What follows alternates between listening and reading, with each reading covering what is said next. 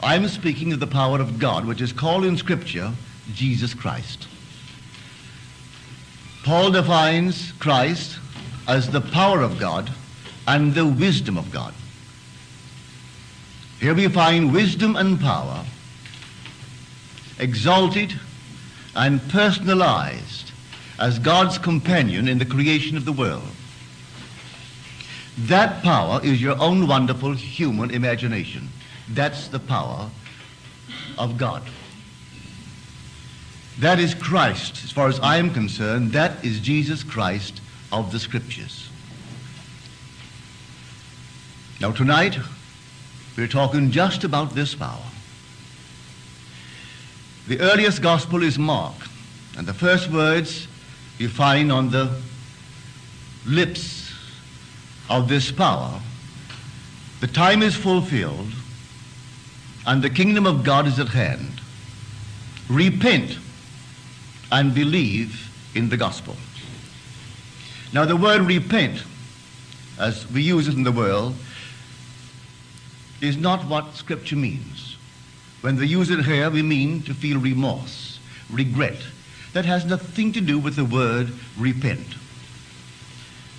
It's the Greek metanoia, a radical but radical change of attitude, a radical change of mind. Can I see an objective and then everything tells me that, well, I can't realize it? Well, do I have the power to realize the objective? I tell you, we have. We have the power. For what is the deeper meaning of power but effectiveness in achieving one's purpose in life? Well, so I have a purpose. Do I have the power? I tell everyone, yes. You can imagine the end, can't you? Can you imagine what it would be like if it were true? Can you feel what it would be like if it were true? Well, then that's the power. Now, can you be persistent in it? Can you remain faithful to that end as though it were true? Now, I don't care what the objective is. You have the power to achieve it if you know this power is the power of Christ. For all things are possible to him. He's personified in Scripture. Let us go back and see how they first personify him. You'll read it in the 8th chapter of the book of Proverbs, the 22nd verse through to the end, the 36th verse. And these are the words: God possessed me in the beginning of his way, the very first of his acts of old. One translation has it, he created me, but that's not a good translation. I can't say I create my capacity to think. I can develop it, but it was with me in the beginning. I can say that I created my capacity to imagine. It was with me. I may not imagine correctly, but it was with me. So God possessed me in the beginning of his way, the very first of his acts of old. Before he brought forth the universe, before he laid out the foundations of the earth, I was beside him like a little child. I was daily his delight, rejoicing before him always, delighting in his inhabited world. Now, my sons, listen to me. He who finds me finds life and obtains favor from the Lord. But he who misses me injures himself. All who hate me love death. You'll read these words in the 8th of Proverbs. Here he is personalized as a little child, God's companion in the creation of the world. When you read it, it doesn't make sense, but I tell you from my own personal experience, having practiced the art of repentance and having experienced the birth from above with the little child, I know exactly what the prophet meant when he was inspired to write those words. One day you will encounter this creative power in you, personified as a little child. The whole vast world has completely misunderstood it and think it's a little child wrapped in swaddling clothes that was found by the shepherds 2,000 years ago. That's a sign of the birth in man of the creative power of God. So God is actually bringing forth his creative power in man.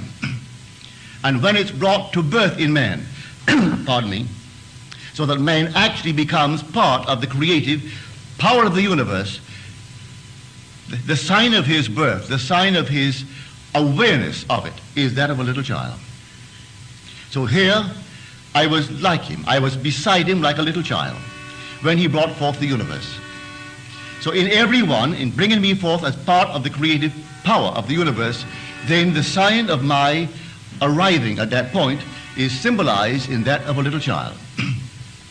When I find the child, I have found life.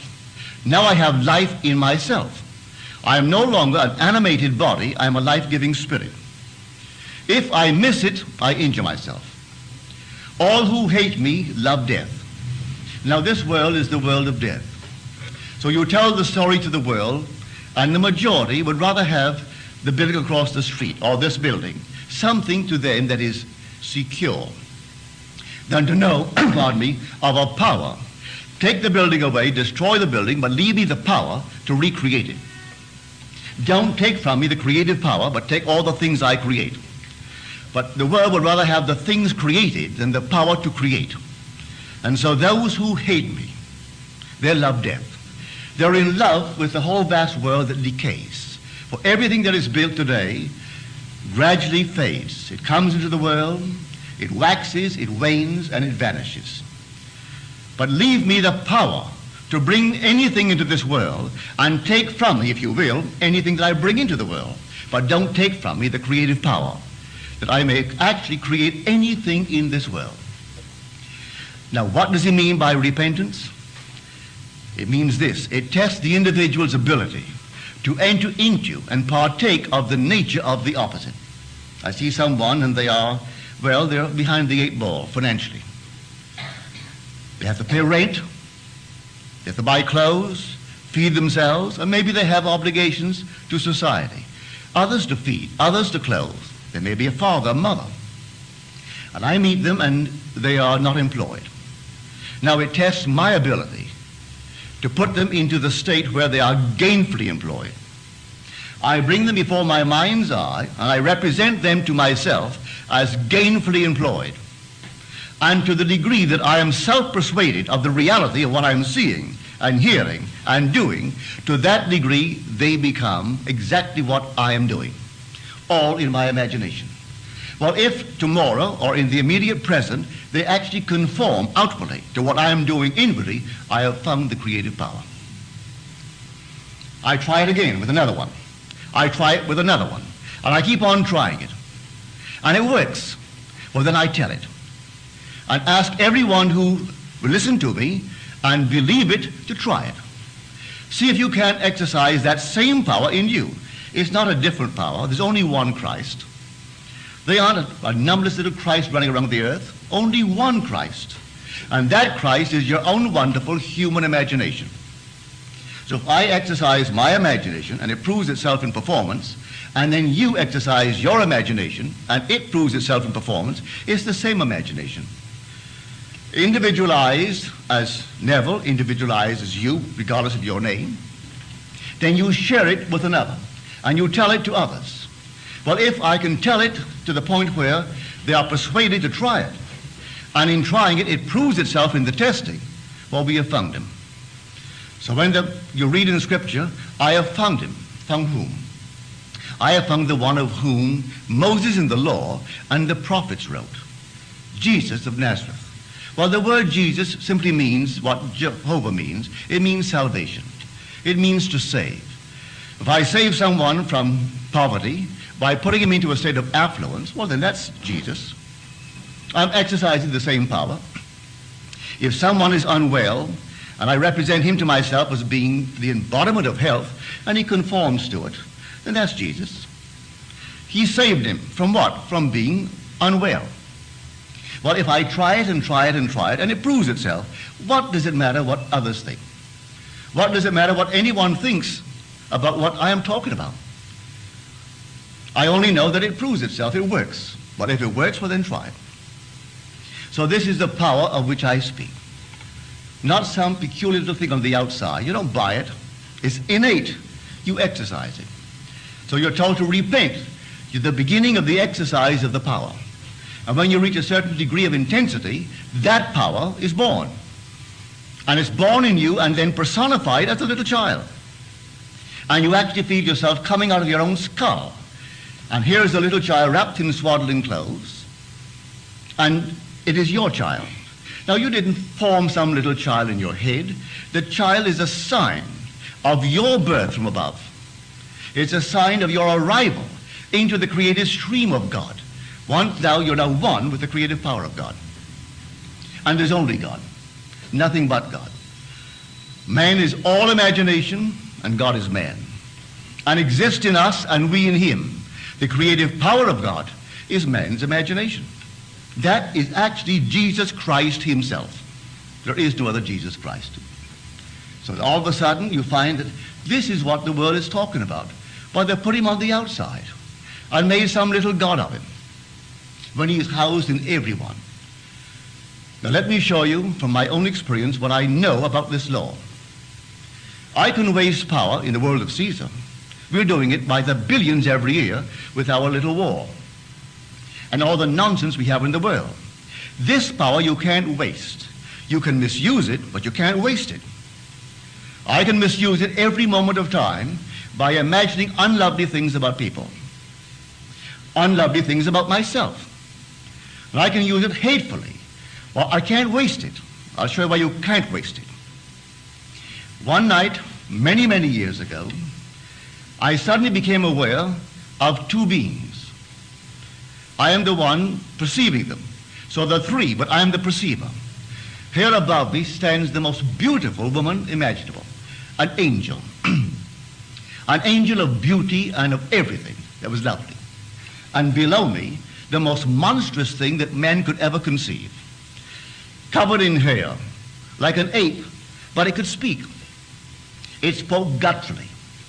I looked at it, and then it looked at me, and then it pointed to this beautiful angelic being, and it called this woman Mother. Well, I was so annoyed with this monstrous thing that I pummeled it. It gloated. It loved violence. It fed on violence. Every time I was violent, it became stronger. And this beautiful thing, glowing, but this one is calling it Mother. And suddenly, as I am beating this thing, I realize, well, this is the embodiment of all of my misspent energy. As this one is the embodiment and personification of every noble thought I've ever entertained. I looked at this thing. I had no one with whom I could swear. I felt a compassion I have never known before. I looked at this monstrous thing and realized it is but the result of my own misused energy. It never should have been given birth. And I say to myself, I will redeem you if it takes me eternity. I pledged myself to redeem it. And do you know what happened? At that very moment, before my eyes, the whole thing withered. That monstrous thing, the embodiment of power, horrible looking thing, it all got smaller and smaller and smaller and left no trace of ever having been present. But as it got smaller and smaller and disappeared, the energy returned to me. I felt infinite power. I felt like I could have done anything. The power returned to me. It wasn't wasted. It was misused, but not lost. Nothing is lost in all my holy mountain. So you can't lose the power. You can misuse the power, but you can't lose it. But you'll confront it one day in a monstrous thing like that. And you'll do exactly what I did. You won't wait to redeem him. At the very moment that you pledge yourself and you mean it, I'll redeem you if it takes me eternity. At that moment, that monstrous thing withers, gets smaller and smaller, and this one glows. It becomes radiant like a star. She is the embodiment and the permanent personification, getting ever greater, of your own noble, wonderful thoughts. Every lovely act of yours feeds her. Every ignoble act of yours feeds him. And they walk with you. This one whispers the lovely things, encouraging you to be noble. And this one whispers the violent things. If you are at the crossroads as to what you should do, this one wants to be fed. He can only feed on violence. And this one can only feed on the noble, lovely thoughts of man. And man creates them.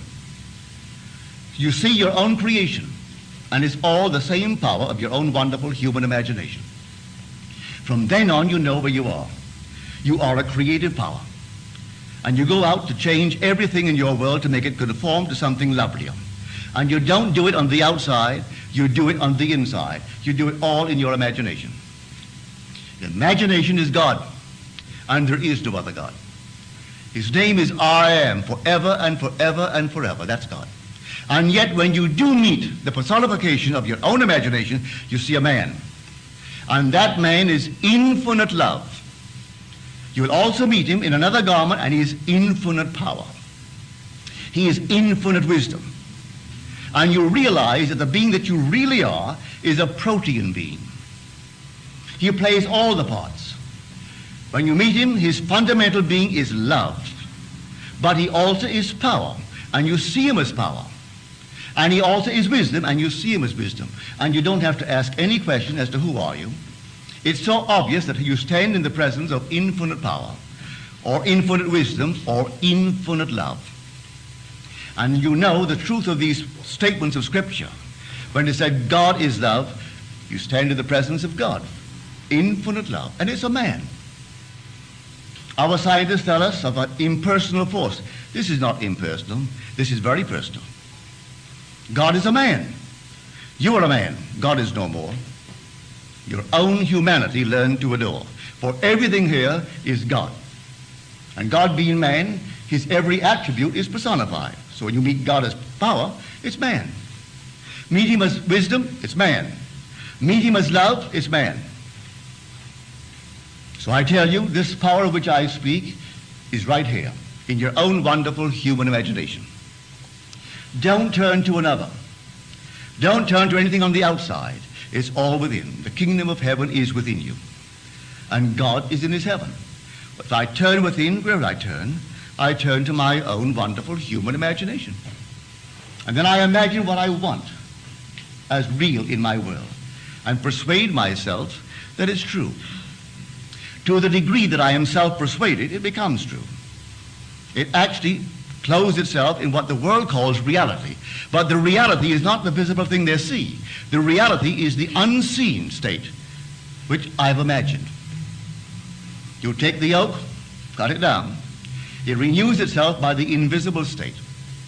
The little lamb you slay with the knife. But the reality of that lamb, that form that is forever, is unseen by man. So here, in this wonderful world of ours, you have the power. You don't need financial power. That won't do it. You can't buy health. You can't buy respect. Or you could buy it for a little while, but they don't really respect you. Let the money go, and they don't respect you. You don't need anything in the world of Caesar to buy what you want. Come, you're told, buy it. Without price, without money. When you say buy it without price, well then you see it's not Caesar's coin that you use. You use your own wonderful human imagination. I'll give you this story. A friend of mine down south, he went to this barber shop. There were 4 barbers. He went to the boss barber first, and after about 3 visits, the barber couldn't take him this day, and he took the 4th one, the last year. He rather liked the way this man cut his hair. He got talking to him. And he realized the man loved barbering. He loved it. That's all my friend needed. You really love it? He said, I just love it. I wouldn't do anything else but cut hair. I just love it. And this is what my friend did. He imagined that man, the head of the shop. Didn't consult him, didn't consult the boss barber, didn't consult anyone. Just this one. He liked him. He imagined that he was the head of not this shop, but a shop. 6 weeks later, the barber decided, the owner, to unload the shop. How he raised the money, my friend never told me, but he bought the shop. And moved from the 4th man, the low man on the totem pole, to the boss barber. In the last year, this one so loves it, he came here to the city about 2 months ago. There was some meeting here, a contest among barbers. He brought 2 of his barbers with him. One was committed, he couldn't come that day. He brought 2. They took back, out of 5 prizes, they took back 4. He won 2, a first and a second, and 2 of his barbers won 2 seconds. He just entered another contest of the entire region, that is the 7 western states, and he won it, plus $1,000. The big plaque is now on his wall, all because of my friend's use of imagination. This man has a terrific control of this power. He's an advertising agent. About, I would say, the early part of this year, his boss said to him, "This is our best account, and I don't want to lose it. But you know, the industry today is on the skids, and we must do something to pull it up." Well, he sat down. He said, "Now, if imagining creates reality, my only problem would be to face these men who believe themselves so wise and persuade them to let me go all out with my campaign from the premise that is already an accomplished fact. I can advertise that this thing is possible. I've got to say it has been tried and proven in my ads." He worked out the entire thing. When these 20 men, all multimillionaires, for this is one of the huge industries of the world, this is an international industry, when he worked the entire thing out and presented it to these 20 men on the board, they thought themselves above all this. They were ethically above all things. Their moral code would not allow it. But my friend persuaded them that this is how a law operates, that imagining creates reality. So if you want something created, leave it to me. I will take your desire. I'll make it something that is already a fact. You voice it. The first quarter of this year, that industry not only arrested the motion down, turned it around, and their profits, not their gross, their profits the first quarter of this year was $75 million more than the first quarter of last year. 75 million more. I'm speaking of a net profit. Now these wise men with their wonderful ethical codes, they allow it. They saw the money in the bank. They saw all these things, and their so-called ethical moral codes went through the window because they saw another principle which they did not know. His competitor, and I saw the letter, his competitor in the advertising field wrote the boss, my friend's boss. He said, "You know, I take my hat off to you. You use the principle that we have always used in our work," which was a darn lie. He never did it at all. He said, "I know exactly what you did. He's trying to fish him out to find out what he's doing. And in this letter, he makes the claim that he actually knew and have always used it. And no one can work for our concern unless he's aware of this principle and lives by it. We aren't concerned about his religious background. He could be a Catholic, Protestant, Jew, or an atheist. But he has to live by this principle." When I saw that letter, the man was fishing. Just fishing to get the one who really conceived it to come forward and tell him what he did. Well, here is the same one in the barber shop. He goes there every Saturday morning by appointment, and the boss barber waits for him right on the dot. Every Saturday he is right there for this chap. He loves him, and he took him from the low man on the totem pole and pushed him right out. He realized the man likes cutting hair. That's what he likes. He just loves it. All right, then be the best. If you like it, be the very best in the trade. Tell me what you want. Maybe you want to be a wife. Some keeping a home. What's wrong with that? My mother never went to work. She just had 10 children and lives at home with her full complement of servants. My sister has never worked, so she lives at home with her servants. My wife worked until I could afford to keep her. Then when I could afford to keep her, then I said, "No, you stop." So she stopped. That's, well, almost 2 years after we got married. 2 years afterwards, I could afford to keep her. But now, from now on, you don't work. And so she hasn't gone back to work. So tell me what you want, and then let me persuade myself that what you really want, you have. To the degree that I am self-persuaded that you have it, you'll get it. If I can't persuade myself, well then, I have failed. But I haven't misspent the energy, because I tried it lovingly. So anytime you use your imagination lovingly on behalf of another, you use it wisely. Even if you didn't succeed in producing the results that you're seeking, you used it wisely. You will not then encounter the monster that I did. But the chances are, everyone in his unknowingness built that monster. For everyone has started to misuse the energy, and it forms itself into that horrible, horrible thing. Did you ever sit down and you wonder, where on earth did that thought come from? It wasn't a lovely thought. It came from the thing that you built, that misspent energy.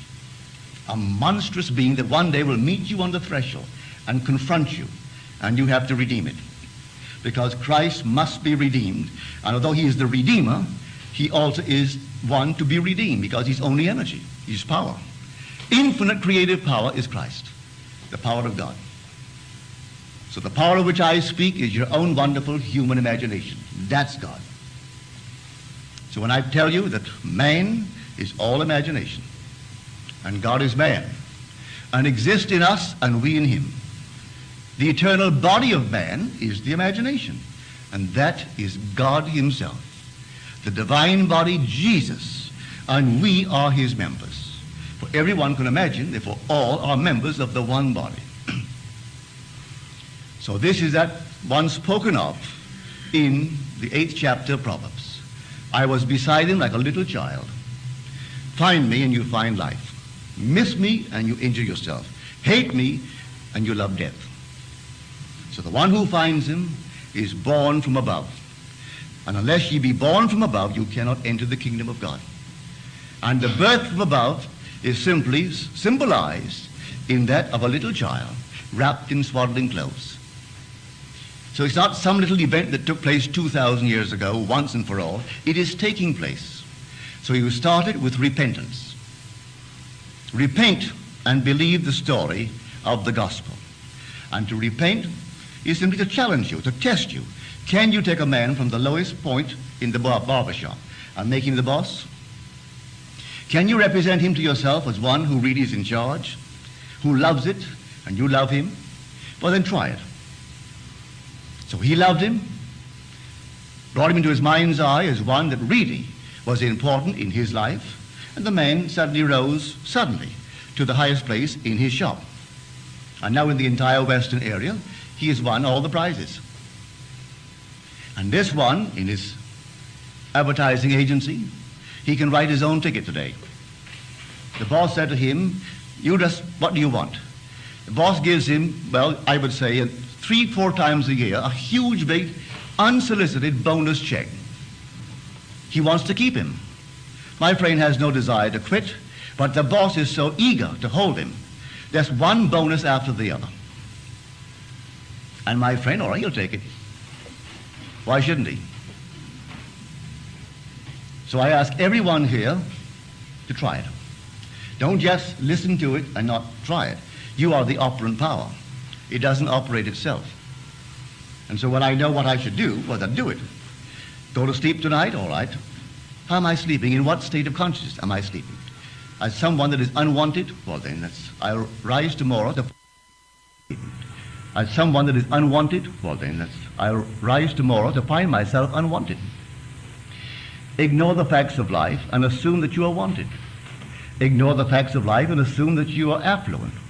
And see how things work in your world. It all come your way. You are creating out of a power that is infinite. And you don't need any contacts in the world. You don't need to know the right people or anything else in the world. All you need to know is Christ. And Christ is your own wonderful human imagination. What else do you need to know but Christ? So let no one tell you he's out there and he looks like this. There is no personal representation in Scripture concerning Jesus Christ. Not one little thought is mentioned concerning what he looks like. Yet our churches have hundreds and hundreds of paintings, no two alike, each tell you that is what Jesus looks like. He looks just like you, as you're told in Scripture. It does not yet appear what we shall be, but we know this much. When he does appear, we shall know him. Why? We shall be like him. Just like you when he appears. So let no one tell you that he looks other than you, because that's not Christ. And yet, in spite of the second commandment, make no graven image unto me, we have all these little indulgences. People buy and they bow before it and call that Christ. Something made with a human hand, and then they forget the maker and worship the thing made. Don't forget the creator. The creator is your own wonderful human imagination. Whatever you create is less than you, the creator. So you can create a fortune, all right, they take it from you. You can create another one. So whatever you can make, you can keep on making if they take it from you. So this is the power of which I speak. I am not speaking of any earthly power. Many a man this night, last year I was in Barbados for a few months, and my brother who has made quite a fortune, and he was talking about these men, and he didn't realize what he was saying. He mentioned 5 men, all multimillionaires. And when he got through telling me of this, how they worked so hard, and they did all this, and have all this money, I said, Vic, you admire them? Why, certainly. They're powerful. I said, what's powerful? You just painted 5 biographies for me. Word pictures of 5 men. The last one you painted is only 63 years old. He has, you tell me, about 25 millions. And you have to tell him when to eat. He doesn't know. Doesn't know his name. Doesn't know anything. And all of a sudden they put the food in his mouth and they say, chew. And then he chews. And he keeps on chewing forever. And they'll say, swallow. And he swallows. And you call that a man? So he has 25 million, so what? And the others, so they give all their time for what? Making money. Just making things. And every one you have mentioned and defined for me, well, I wouldn't put anyone, my worst enemy if I had one, in his place. So he has money, and he's totally unaware of the fact that he has 1 nickel. So he has 25 million. And that's what you call a man. But that's not my concept of a man. I am telling you of something entirely different, Vic. You have lots of money, may never happen to you. So you have millions too. You want to be like that? All these fellows are demented. They give their entire life to the making and amassing of things, and they started to worship things. Don't you start worshiping things. You start worshiping God, and only God, and God is your own wonderful human imagination. And don't you forget it. So if this building is yours, suppose it burns tonight. So what? You know what you did to build it. Build another one. Tomorrow you may have the whole thing burned flat. And so don't be concerned about what you have accumulated as things in the world. Find God and worship only God. And God is not on the outside. You'll never see him on the outside. You'll see him within, because can you see I am? You can see I am a man and see the man reflected. You can say I'm a poor man and see the man reflected in the eyes of those who know he's poor. And you can see every concept you hold of self, but the conceiving being you don't see. That's God. My concept of myself could be this, that, or the other. The concepts will be reflected in society. And men will tell me who I'm conceiving myself to be, but no man knows who I really am. I, the conceiver, they don't know. But they know what I've conceived myself to be. My bank balance will tell the banker what I've conceived myself to be in the financial world. And all these concepts, men will see concepts, but they can't see me, the conceiver. Well, don't forget the conceiver. That's God.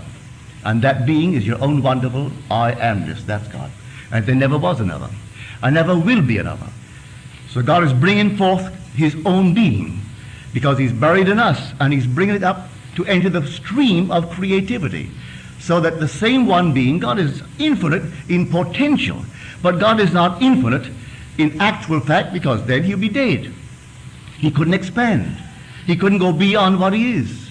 So God is ever expanding. There's no limit to expansion. There was only a limit to contraction. He took upon himself that limit when he became Neville. That was the limit of contraction, the limit of opacity. Now he breaks the shell by my exercising within me of the law of repentance. And so I exercise my imagination. And then he breaks the shell. Now there's no limit now to expansion, no limit to translucence.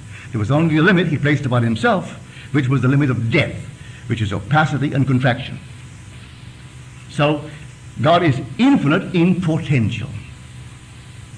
And everyone here is going to join that wonderful stream of creativity and be one with God. Now when you hear it, don't just hear it and forget it. Try it. Put it to the extreme test. And then tell another. And have the other tell someone else. And spread the good news. This is called the gospel. Well, the word gospel simply means good news. It's the good news about God. How God became man, that man may become God. Well, if God's name is I am, and I know I say I am, it's the core of my being. I can say I'm sick, but I can get over sickness, but I can't get over being I am. I can get over being rich and become extremely poor, but I can't get over being I am. So he actually became the core of my being. That's the center. Well, no, that's my being. Well, if that is God, and that's my being, well, he became me. God actually became me, that I may become as he is. He took upon himself this limitation, that I may become what he is, which is infinite, and expand forever. So you try it tonight. Try it with anything in this world. The unmarried, if you desire to be married, what symbol in the world would imply that you are married? A little band in this Western world, a little band around this finger. Not around any other finger, around this finger. It doesn't have to be the biggest aspidastra in the world. Just a plain little gold ring. If you wore it there, it would imply you're married. Sleep tonight as though you wore one. Don't put your physical thumb on it. Put your imaginary thumb on it. And feel it in your imagination. You can do it. Feel a ball. Can you feel it? Then feel a piece of silk. Feel this, one after the other. Can you discriminate between all these different sensations? If you can discriminate between this and a tennis ball and a baseball and a piece of silk, then you can't discriminate between nothings. They must exist, though unseen by your eyes, they still must exist. So if I can discriminate between these unseen objects, these objects, though unseen, must be real. Well, now take that and put it there. But feel when you wear it that you are proud of the one who put it there. You don't have to see what he looks like. When it's put there, you'll be proud of his name, to bear it, and you'll be proud of him. Just put it there. You know why I know that? My wife did it. She did it. Actually, she did it. One day she was in the presence of a so-called sensitive. And this one said to her, "Why did you take off your wedding ring?" She said, "I am not married." "Oh," she said, "don't fool me. You took off your wedding ring." She said, "But I'm not married." She said, "I'll even tell you his name." And she started off with never. She didn't quite get it, but she was coming very, very close to it. She was actually sensing what my wife in consciousness was feeling. When I first met her, I wanted her the very first day I knew her. I wanted to marry her. But I was entangled. Was I entangled? But by this law, I disentangle myself. Without hurting anyone, I disengage myself from all these complexities so that I could actually legitimately say, "Will you marry me?" But in the meanwhile, she was wearing the ring. I hadn't yet put it there, but she allowed me to put it there and slept as though I had put it there. So I tell you, unmarried ladies, if you desire to be married, maybe you don't. If you do, that's the way to do it. And he'll come out of the nowhere. You don't have to go and buy anyone or try to meet the right people. Usually when you try to meet the right one, he's always the wrong one. So don't go searching. Those who go searching for love only make manifest their own lovelessness. And the loveless never find love. Only the loving find love, and they never have to seek for it. So you fall in love, you don't have to seek for it. You draw them. They come to you. So here, this is the power of which I speak. The power of the universe, the power that created and sustains the universe, is resident in you as your own wonderful human imagination. That's God. Don't forget it. I know it's difficult when man has been trained to believe in an external God. And he goes to church and gets on his knees and he prays to an external God. And he goes home at night, maybe he does say his prayers, and he gets down on his knees and he prays to an external God. All right, maybe that's a nice thing for someone to do. But I tell you, he isn't out there at all. You won't be criticized for it, but he's within you. Very personal, may I tell you. He is very, very personal. And within you. When you're told in Scripture, of the rock that begot us, we are unmindful. And that seems to be all a figure of speech on how true that thing is. One night, sitting in the silence, rather it was an afternoon, I was thinking of nothing in particular, and suddenly before my eyes came this quartz, an enormous quartz. As I looked at it, it fragmented itself, broke into numberless little pieces. And then it reassembled itself. As it reassembled itself, it was not into a quartz, but into a man, seated in the lotus posture. I'm looking at this man, all seated now, perfect man. As I looked at him, I'm looking at myself. Here I am, the perceiver, observing myself, seated in the lotus posture. This deep, deep meditation. And as I became aware that I'm looking at myself, it began to glow. And it glowed and glowed and glowed. When it reached the intensity of luminosity, it exploded. And then I returned to this level. Where did I see him? Within me. That being is meditating this. This is but a projection of itself in the world. And when he wakes within me, completely wakes, I am he. God actually became me, that I may become God. And he's put me through all the paces, allowing me to make all the mistakes, to make a monster like the things that I talked about earlier. I made that, and I made a lovely one. And he allows it in his meditation. He is the dreamer in me. And he's dreaming this, and dreaming everything that I dream in this world. And when he awakes, this will cease to be, and I am he. And he is God. So I tell you, go out and try it. Begin tonight. I make you this promise, if you try it faithfully, you will not fail. So are there any questions, please?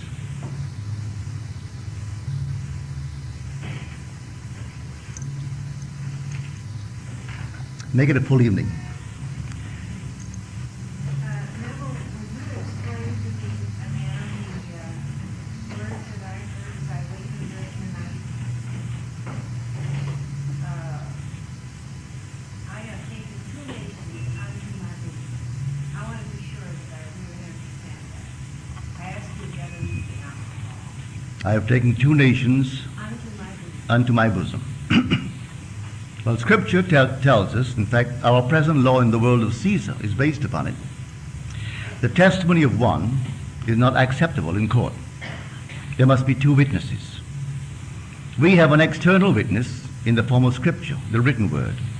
Man is the living word, and he has to duplicate it.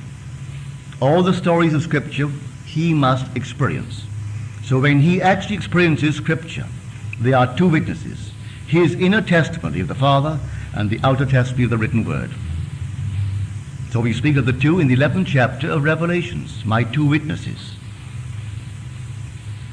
If 2 different persons agree in testimony, it's conclusive. If one comes and swears, even though it's true, it's not acceptable in court. He may be telling the truth, but there must be a second to confirm it. Now, God's witness is the Bible. That's the witness. Is it literally true? I tell you from experience, it's literally true. But it's not secular history. It's supernatural history. So when you experience it, you will experience this in a remote region of the soul. It will duplicate the written history, which is supernatural history, salvation history. Does that mean then that I have started to experience? Why, certainly, my dear. You wouldn't be here. You wouldn't be here were you not hungry to experience God. The world isn't hungry enough for it. You're told, I will send a famine upon the world. It will not be a hunger for bread or a thirst for water, but for the hearing of the word of God.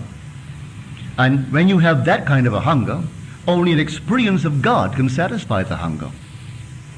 All the money in the world couldn't satisfy it. When that thirst is upon you, not a thing in the world can actually quench that thirst but an experience of God. And his whole story is told in the Bible. Then man experiences Scripture. Scripture must be fulfilled in me. So the 2 witnesses, the living witness which you have experienced, and the external witness of the written word.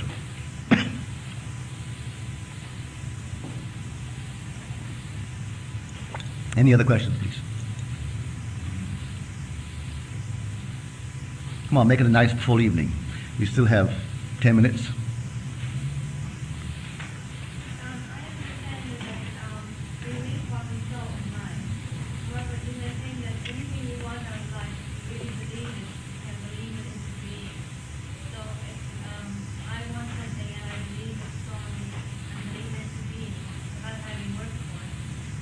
Thinking that No, my dear, you were sowing when you imagined. Imaginal acts are sowing. But we do not recognize our own harvest when we see the imaginal act projected on the screen of space. We say, I have never imagined a thing like that, but we must have, or we could not encounter it. So the act of imagining is sowing. And in its own good time, it crops out from that unseen journey and appears on the screen of space, and you see it, but you don't always recognize your harvest. But I'll tell you one thing, do not concern yourself with the means. Always go to the end, dwell in the end, and you'll hurt no one. But if you try to devise the means, you're, well, messing the whole thing up. I've had people say to me, you know, I want that man and no other man. I said, no, you don't. You want to be happily married. You don't want that man or no man. Oh, yes, that man or no man. Then, of course, this always shocks them. I said, if he dropped dead right now, would you want to be married?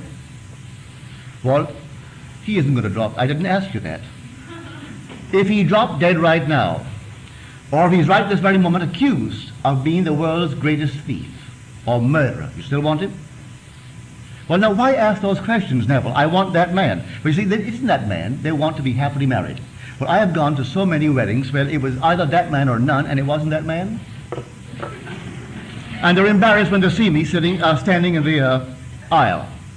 Because it had to be that man or no man, and here it isn't that man at all. And they walk down, they're happy with their new mate, but a little sheepish as they pass by. Because they know, I know, he was not the man. You want to be happily married. All right, go to the end, you're happily married. Then let him come. Clothed in all that it takes to be happy in your world. He doesn't have to be some matinee idol. What's their so-called world? They divorce one after the other anyway. So what did that do to the girl? Or she to him? So that's not what you really want. You want something that's a man. When he comes home, the house is full. When he comes home and you aren't there, the house is empty. I know that's what I would like, and I have that. If I come home and Bill is not home, I feel, even if I have friends at home, I may have a party going on, a cocktail party. 10 people, 12. Where's Bill? Well, she isn't here. You know, the whole thing is empty until she comes. And if she goes out and she says, I'll be back at 5, and she isn't 5, she comes back at 6. Well, between 5 and 6, I am not myself. Where is she? Everyone should have that sort of relationship, that the house is empty when the mate isn't there. Male or female. If I could come home and it didn't matter whether she was there or not, what on earth am I doing being married? If she isn't there, and it makes no difference to me whether she's or not, well then that's not marriage. The house must be empty when she isn't there or you aren't there. If I knew in her heart that I could go and come when I wanted, and she wasn't concerned, well, that's not my wife. I know I've got to depart someday and leave her behind me, or she goes and leaves me behind.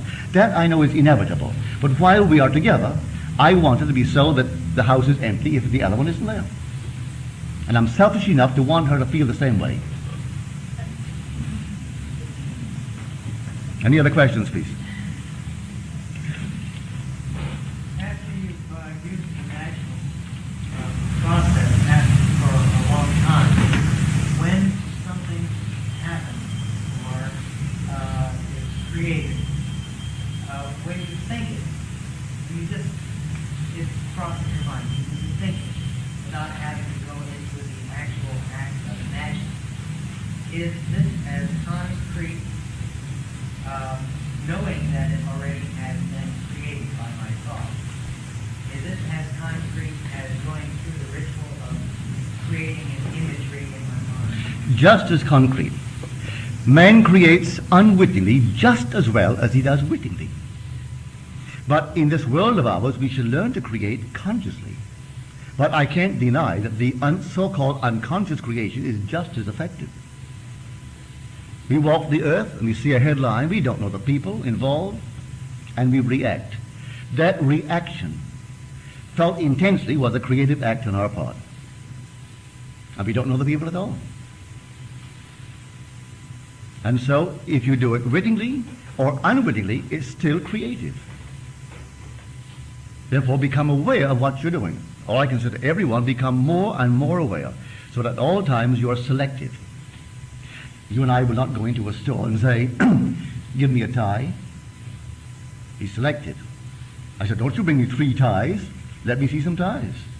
50 ties, 100 ties. And I pick up 1. Maybe I pick up 2. I don't go in and say, give me a suit. Let me see some suit lengths. And from maybe a dozen or more, I select 1. Texture, color, what I think I need in my wardrobe to augment the wardrobe. So I pick it out, and then he makes it for me. So I don't let him tell me what I should want.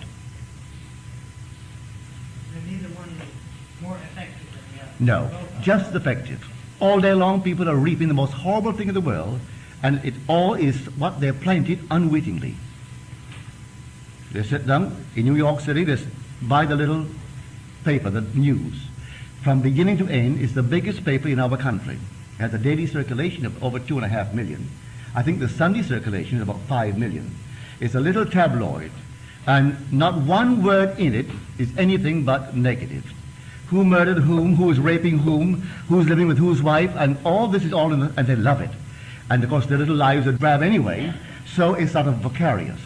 And they fatten themselves with all this nonsense as they go to their job. 1 solid hour they're reading it. Well, when things happen in their world and continue to happen of an unnatural, abnormal manner, they don't realize they're doing it. The whole thing is done by them. They're fattening on it. No discrimination at all. And there are people who go into it's like going into the restaurant and saying, what does the chef want to get rid of today? Same thing. And he said, no, we have too much of the stew. We had it for 4 days, can't sell it, and that's what we want to unload. Call it by a different name today and unload it. Well, I don't go for that. Give me the menu. A friend of mine taught me this lesson once. We went into a restaurant, and the waiter was very, very careless. And he spilled a little bit of soup. And my friend called him over. He said, tell me, is this charity? Well, the waiter was flabbergasted. He said, I'm asking a very simple question. Is this charity? And he said, what do you mean, sir? He said, do I pay for it? He said, well, certainly, sir. He said, take it back and bring me a nice, clean plate and unspilled soup. The man took it back and brought him a nice, clean plate and unspilled soup. If it's charity, leave it here. I can't complain. But if I'm paying for it, you take it back. Well, that is a lesson we should all learn. Too many careless things go on, and no one jacks them up.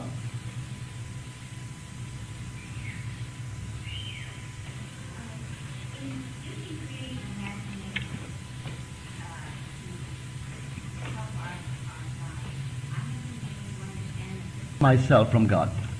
He only has one name, and I have the name. So I can't point elsewhere to say His will. The minute I say His will, I'm divorced from God. So I ask myself, what do you want, Neville? Now, because the whole vast world is yourself pushed out, you aren't going to injure anyone, but you can't deny that you still desire.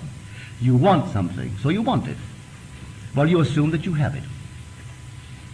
And then let things happen. If it takes 1,000 or 10,000 to aid the birth of that assumption, then they'll be used. And they'll be used either knowingly or unknowingly. But if I have to wait to say, is it God's will, I'll wait forever. I'll wait forever. Is it God's will that I should pay rent or be dispossessed? Well, then if I'm going to wait and say, well, now let him tell me first, because maybe some friend will say, you know, you need that experience. You need humility. You need all this thing to be fired out. I've had it. I don't need to learn the same lesson twice. Oh, I've had that. When I thought God's will and allowed him to do it, and I sat down and did nothing, then came the end of the month, and you can't pay rent. The landlady said, you know, I can't carry you any longer. Out you go. I have had that experience by waiting for God to tell me what to do. He never told me. I had to do it. And so when I got married, I knew I had an obligation to life. I had another one. Then came a child. I have another one. It's my obligation. To have some external being tell me now, no, I know what I have to do. Put her through school, all right. Can you make college? You want to? All right. Then it's my obligation to put her through college, which I did. But if I waited for some external being to talk to me to say, well, Maybe she shouldn't go. It'd be easier on you. I'm passing the buck. The whole vast world passes the buck. No, my dear, make your decision. Even if you're wrong, make a decision. Or you learn by it. But to be undecided so that you will not make a mistake, well, you know that story, it's in Revelation. Would that you were hot or cold. But because you're neither hot nor cold, and that you are lukewarm, I spew you out. You can't make coffee or tea with lukewarm water. Let it be hot or cold. Let man be intense. You know, the people who oppose me and say, Neville, I think you're a nut. I think you're as insane as they come. Oh, I've been told that time and again. Those who really oppose me become my best students. But those who come and say, oh, I think you're wonderful. First time that they hear you, I think you're wonderful. Never come back.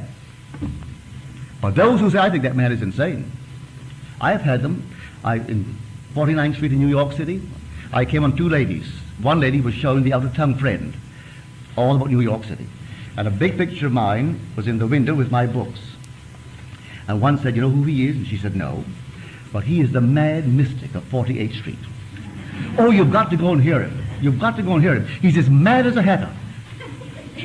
We all go to hear him because he's so mad. It's fun, she said. It's fun. Go and sit down, cost you nothing. In those days, it was all a voluntary effort on their part. And so 1,000 people would come 3 times a week to hear the mad mystic of 48th Street.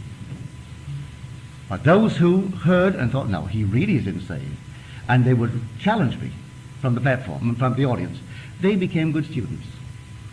Those like the ones on the street who just said, we're the mad mystic, go and have fun, they never became students.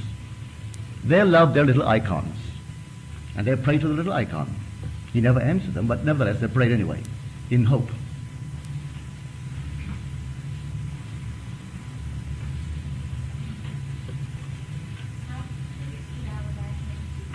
My dear, I believe in being as specific as one can be. I just knew what I wanted so often on certain things and wanted it in detail and got it. If man cannot be that specific, oh, well, then go take an end, an overall end.